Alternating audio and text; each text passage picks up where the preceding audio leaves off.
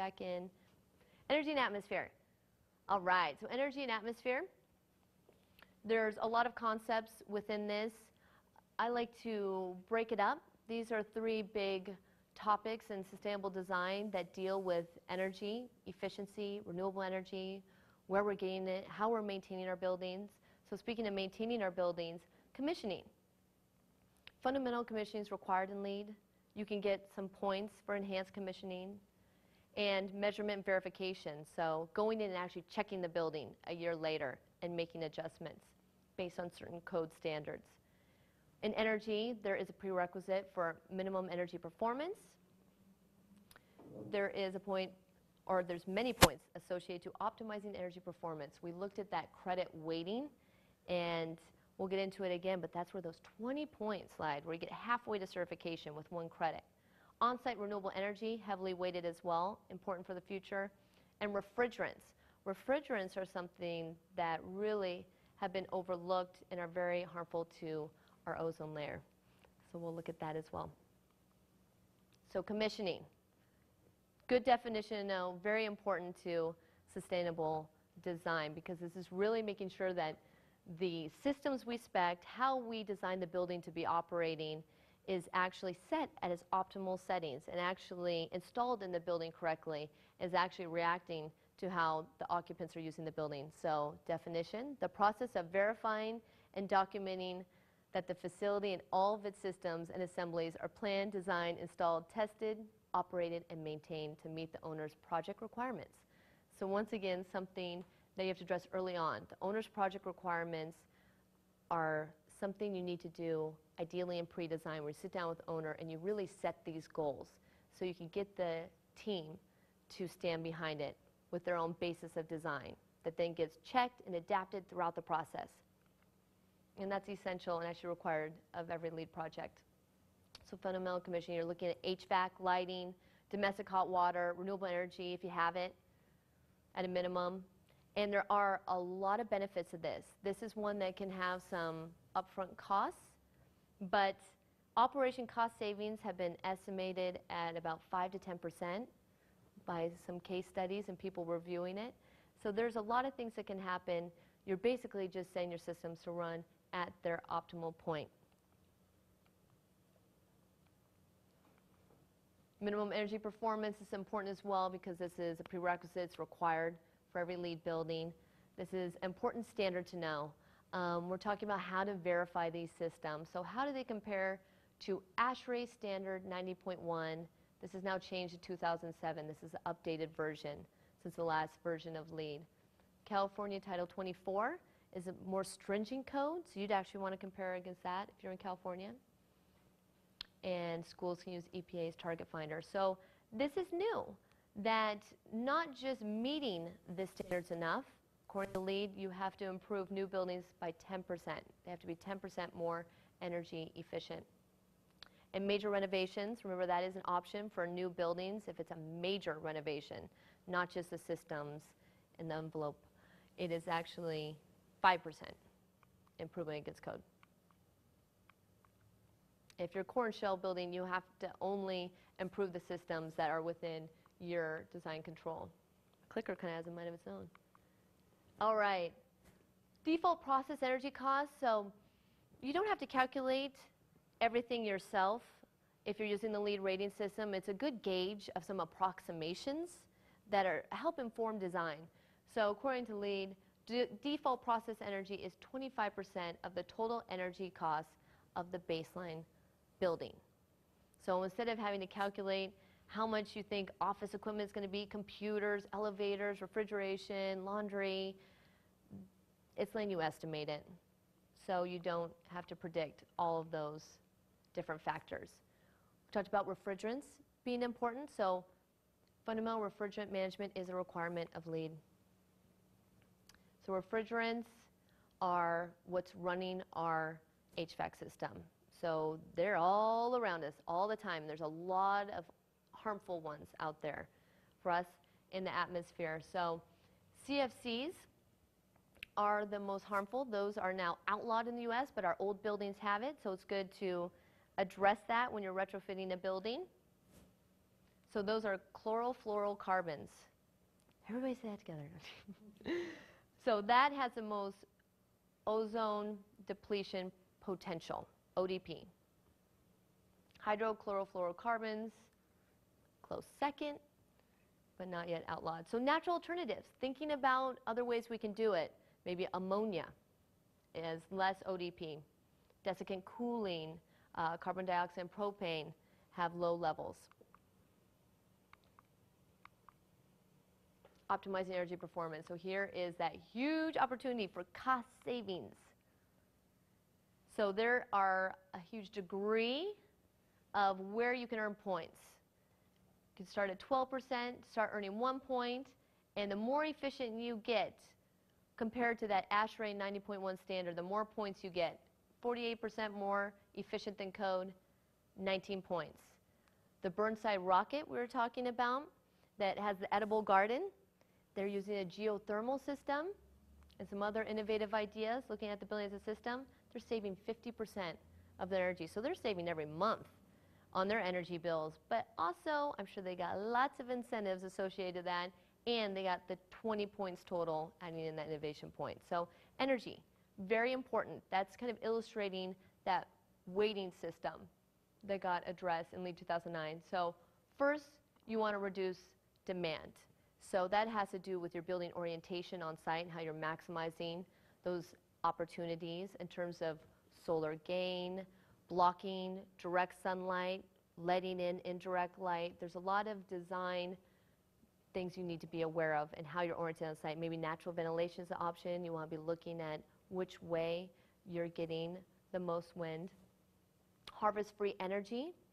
So that's using things like passive heating and cooling, maybe having something like this concrete floor that's actually absorbing some of the sunlight coming through your windows and releasing it when it's colder at night, things of that nature. And increase efficiency. So here we're talking about systems. We're talking about the mechanics of the building more. Recover waste energy. So if you are doing something like supplying more ventilation into your building, good thing. Better air quality in your building, but maybe that requires more energy. So in that case, you want to do maybe like a heat recovery system. And what that does is basically the heated stale air that's exhausting from your building preheats the fresh air coming in. Never touches. It does a little whoop-de-doo and comes in just a little bit warmer with less energy to get it to that level for the indoors. And then on top of those strategies, you want to start looking at renewable energy opportunities to supply clean energy technology, because the price of energy is going to continue to go up. So why not manufacture your own? Radiant cooling. Cave dwellers have realized this forever. Basically, it's what we experience when we walk through a grocery store and you go by the freezer section and you feel cooler. It's because your heat is actually being emitted to that cold surface through radiation. It's a very efficient way to do things. Radiant heating in a floor actually is much more efficient than heating the air, especially from the top down. And you actually do feel that sensation because you're basically balancing out with the temperature of the other surface. So if it's cool, then you're getting cooled down by it. If it's warm, you're getting warmed up by it because you're releasing the inverse of that. Renewable energy. So this is the Center for Health and Healing, OHSU's first platinum healthcare building. And here you see some integrated PV panels. And it's also the shading. So they're working with the idea of passive system. They're blocking direct solar heat gain on the south side by those overhangs. So that sharp angle is not coming in during this season right now in the summertime. And it's actually collecting the sun's energy that's blocking. So there's synergy right there in how they design the system. So don't just plug these things in randomly on your building or on the site. Think about how they can be affecting more than just one thing. So solar thermal, PV, wind, geothermal heating, biofuel, wave, low impact hydro are all renewable systems. Note that if you're talking about passive systems, architectural features, I described a little bit about passive heating, daylighting, geo-exchange. These are not actually renewable. They're not producing energy. That's what defines the renewable energy in the LEED rating system. So GeoExchange is different than this geothermal heating and electric because all you're doing is using the Earth's constant temperature a few feet underground, depending on where you are in the world, to either preheat or pre-cool that air or water that's going through the building. But you're not producing energy. It's helping a lot with energy efficiency, but you're not producing energy, so it's not renewable. Here's an idea of how many points you can get in the LEED rating system, up to 7 points, 8 with ID point for 15% of your annual energy use being supplied by renewable energy, and that's a percent of the building annual energy cost. That's what you're comparing against. Once again, it's supplying measurements for us to do these high performance buildings.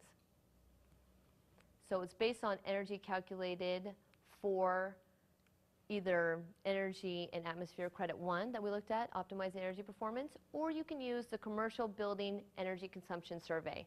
And that's actually just a great resource because it just gives you typical averages of how much different building types use, how much energy they use per square foot. Just a great starting point. Some images of PV panels on the Eco Trust building in Oregon. Different variations. Is thin film, easier to apply to a retrofit, don't have the weight issues, and you don't have the wind uplift issues underneath a tilted PV panel. It's a great application. Different efficiency, but you'd have to do a cost-benefit analysis of what applies to you, because it might not be as efficient as some PV panels, but the benefits of how easy it is to install might counteract that. Evacuated tubes, solar thermal. Pool heating. This, with incentives, is very cost-effective. Kind of one of those no-brainers, if it's done right, once again. Enhanced refrigerant management. So looking at synergy again, natural ventilation, good for humans, good on the social aspect, good on the economic side of things, because you're saving money, not having to heat and cool mechanically, and also you're reducing refrigeration because you don't need it for naturally ventilated buildings. So you're saving that headache of trying to find refrigerants that don't have ozone depletion potential or global warming potential. So this is actually an image from the Kelly Engineering Building. This is actually a vent on the top of the central area of the building. So it's venting warm air out the top because warm air naturally wants to rise, stack effect. They vent that out and it's naturally cooling itself. And in this climate, that's something that is very doable. 80% of the time, we can be bringing in fresh air way more than we do. So this is the ugly calculation that comes with this credit. Get 2 points for it though. But really the point of this is you need to reduce life cycle ozone depletion potential. That's what LCODP means, and life cycle direct global warming potential. So 1 plus the other times 10 to the 5th, lots of zeros, has to be less than 100. So you get the picture. You can't have much at all to apply for this credit. So you have to be very responsible about the refrigerants you're choosing. Here's an example. Look at a little case study here. So this is the Hawthorne Fred Meyers.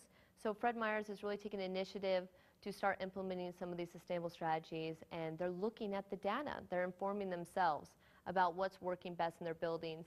And one of their pilots was Hawthorne because the culture of that community really supported it. They're very environmentally conscious.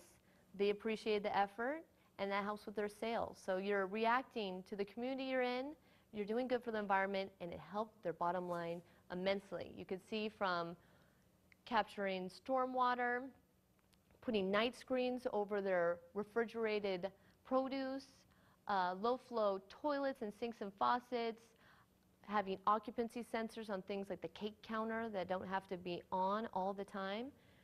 Through all these different strategies, they spent $275,000, but they save $250,000 a year.